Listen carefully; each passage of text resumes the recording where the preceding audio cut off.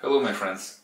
The 2-axis electronic lead screw project I announced some time ago is ready for use. Electronic lead screw is a controller that powers motors that control the metal lathe. This particular one can power 2 motors, so 2-axis, read position of the spindle using the rotary encoder, has a display, has different modes. For example, it can cut a thread in automated fashion, move the axes per revolution or at a constant speed, and also cut cones, spheres, and serve as a dividing head. To build this controller, first of all, you need a PCB. You can order them online for 20 euros with delivery from China. Beside the PCB, you would also need the components that go onto the PCB, so that would be the display, the potentiometers, position switches, buttons, and few LEDs.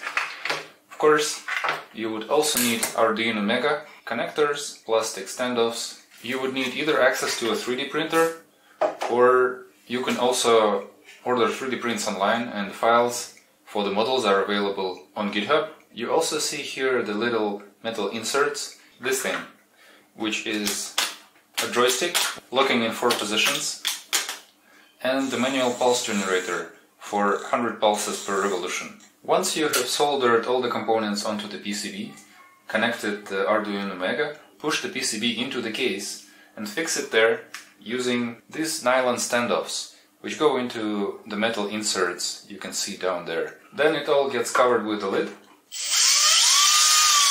Now very careful with these nylon nuts because they break easily.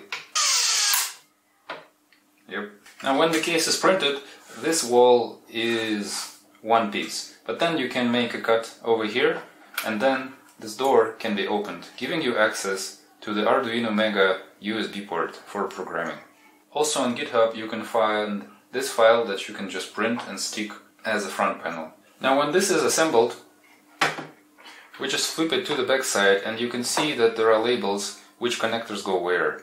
On top it's Z-axis, then it's X, then it's the encoder, power supply, hand wheel encoder, and the joystick.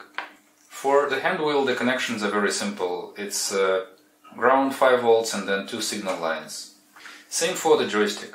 This is the ground and the rest are the signal wires, which are shorted to ground when the corresponding button is pressed. For example, the first signal line should go to this button. Second signal line is the down direction. So when I push the joystick down, it actually presses on the top button. So the top button should be connected as the signal line. Ideally you would want a separate power supply for this controller because it's much more convenient to turn it on and off independently from the lathe. The motors are still powered via the lathe in my case. Now as you see, there are a lot of modes here and sub-modes, so a lot of things you can do, and it's not trivial to figure out how they actually work. In the GitHub repo on the front page I have a lot of very short videos explaining how to do basic operations. So overall I'm very happy with this controller. I am having a lot of fun using the joystick, and I think it's very natural to work on the lathe with the joystick. I also like the precision that this encoder gives, and also that you can spin it by a large amount holding this knob. I also like the cones very much because they allow to make very nice chamfers using any cutter that you have. So overall I really like this little controller. I think it's very functional and it's very easy to use once you figure out the thought process that went into designing it. And I want to give a big thumbs up and a big thank you to the folks who wrote the code for this controller. In terms of price, you're looking for 20 euro for the PCBs, then 120 euro for all of the electrical and mechanical components here, and then additionally you have to somehow source the 3D prints. Of course you also need wires, best be shielded, another 10 to 20 euro. With all of the small bits and pieces, it can be up to 200 euro to build this. Is it worth it? I'm not sure, but I can definitely say that it's a lot of fun and it actually works. Let me know if you have any questions in the comments below. Thanks for watching, and I'll see you next time.